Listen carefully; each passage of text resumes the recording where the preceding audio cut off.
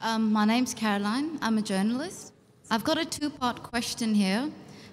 Does Islam propagate acts of forgiveness?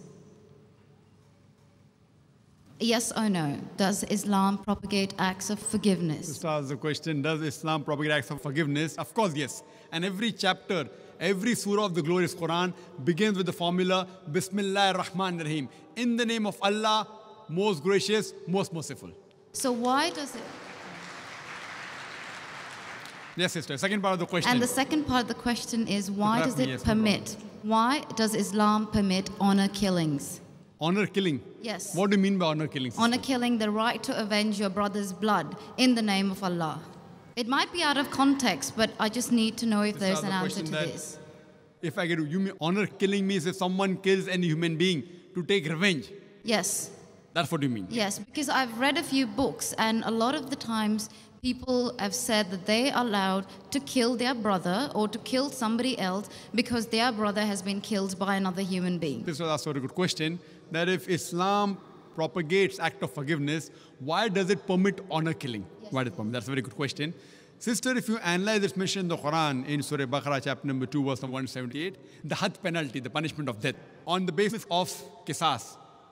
And Allah also says in the Quran, in Surah Ma'idah, chapter number 5, verse number 32, if anyone kills any other human being, whether it be Muslim or non-Muslim, unless it be for murder or for creating mischief in the land, it is as though he has killed the whole of humanity. So as a general rule, if any human being kills any other human being, it is as though he has killed the whole of humanity, except under two circumstances. Unless it is for murder or for creating mischief in the land.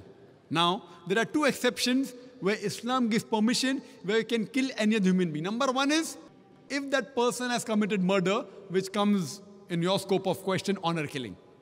Number two is if he is creating fasad, corruption in this land. Again, this is not compulsory. If someone kills someone, it's not compulsory he has to be killed. Islam also says that if the relatives of the person who has been killed, if they take blood money, if they forgive the killer, that person who has killed can be forgiven. But under normal circumstances, if he's killed someone and if I want death on that, because for death, again, the punishment is death. Like as it's mentioned earlier in the early scriptures, even in the Bible, an eye for an eye and a tooth for a tooth. It keeps on continuing.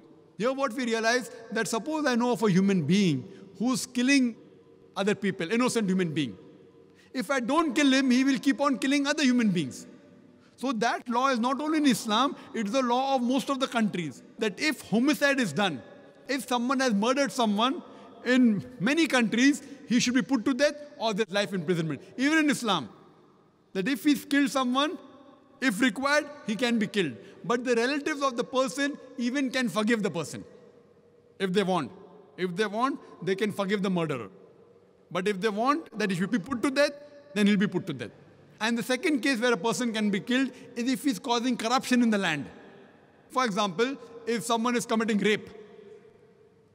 Now rape is nothing but causing corruption in the land. So in this case, that person should be put to death. Because the sin is so heinous. It is such a big crime that there is no other punishment but death penalty. And I've asked this to many non-Muslims, that God forbid, if someone rapes your mother, and if you are made the judge, and if the rapist is brought in front of you, what punishment will you give him? And 100% of the non-Muslims, they told me that we will put him to death. Some went to the extreme of saying we will torture him to death. So why these double standards? You know, in America, which happens to be one of the most advanced countries in the world, according to the FBI statistics, in 1990, every day on average, 1,756 cases of rape took place. According to 1996 statistics, US Department of Justice, every day 2,713 cases of rape took place. 1990, 1,756. 1996, 2,713. Maybe the Americans got more bold. That means every 32 seconds, one rape is taking place in America. We are here in this auditorium for the past about 3 hours. Already more than 300 rapes may have taken place in America. So Islam has a system of hijab, which I mentioned in my talk.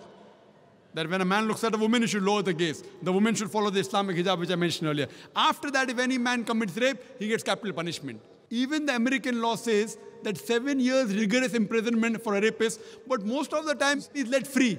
So when you ask even a non-Muslim, what punishment will you give? 100% said we'll put him to death. There was one American who was a smart aleck.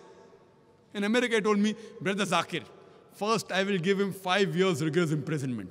I told him, do you know, according to the States of America, out of those that commit rape, after the imprisonment, after they're let free, more than 95% commit rape again. So if you want your daughter and your mother to be raped again, you're most welcome. I don't want that. So he said, if that's the case, in the first time itself, I put him to death.